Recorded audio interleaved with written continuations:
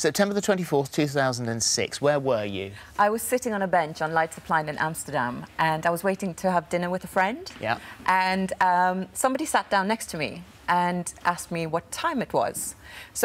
And there was a clock right in front of us, so I know that we met at 10 to 7, the exact time. And I thought it was a bit cheesy of him to ask me what time it was when there was a clock right there. And what did he look like? He looked, I could straight away, I could see that he was homeless. Yeah. Because he was very dirty, and his hair, his beard was bigger then, and was very dirty, and his fingernails. And he was also holding a briefcase, which I thought only crazy people did. Right. And then later on, I found out that's where he held his sleeping bag and his beer cans, the cans of beer.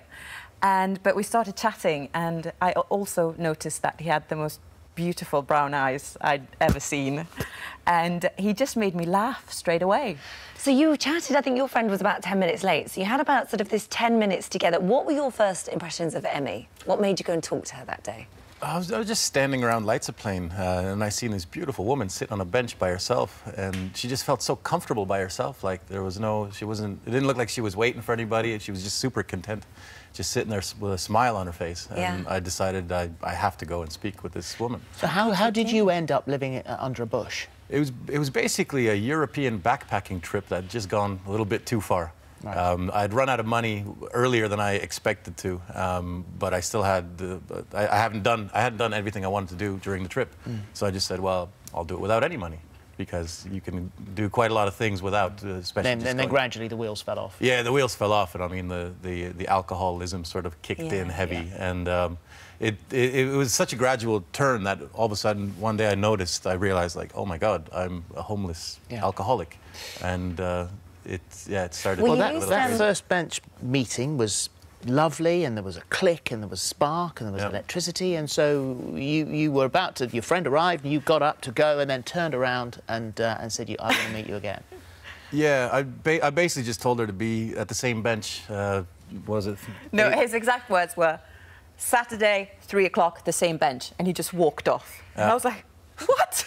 And so you had a few days, really, to think about what had happened. I had 5 days, yeah. This was on a Sunday, and I just couldn't get him out of my mind. And it just didn't make sense that somebody visibly homeless could be so confident, you know, and like, because I was single and I dated loads of guys, and they were always like, yeah, maybe I'll call you, maybe I won't. And there's this homeless guy just telling me, you know, to be back on this bench. And you had obviously no way of contacting him whatsoever. I had no way of contacting him, yeah. But you went, and you went back there 5 days later, and he was late. He was late, he was late. And I felt like such a fool, and I was going to call my sister and go, he didn't turn up.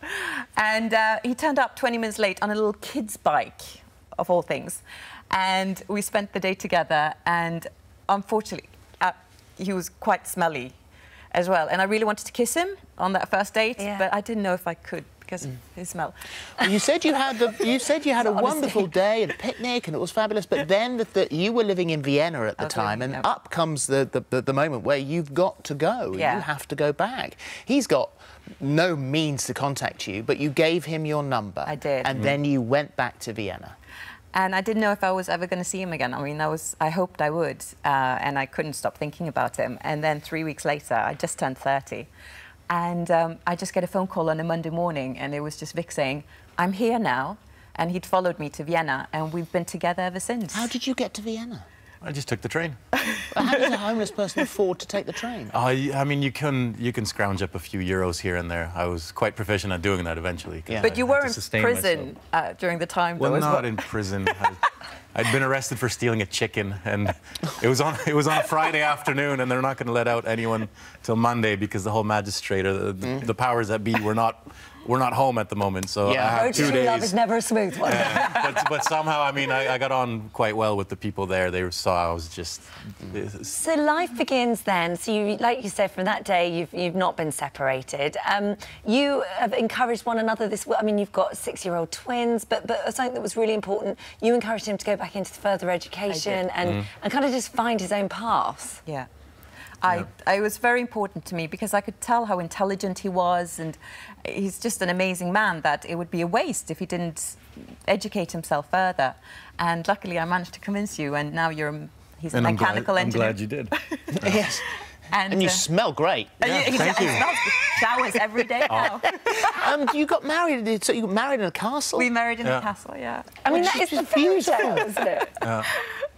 And so, what did the children think of the story? How much have you told them? We've told them everything. We told them everything that happened. Yeah. I don't think they grasped the whole concept of the social aspects of the whole thing. Yeah. They just thought it was quite funny that I lived in the bush, like a they called like the some book sort of Daddy Lives in a Bush. Yeah. That's their title for it. Well, this is the book, How to Fall in Love with a Man Who Lives in a Bush.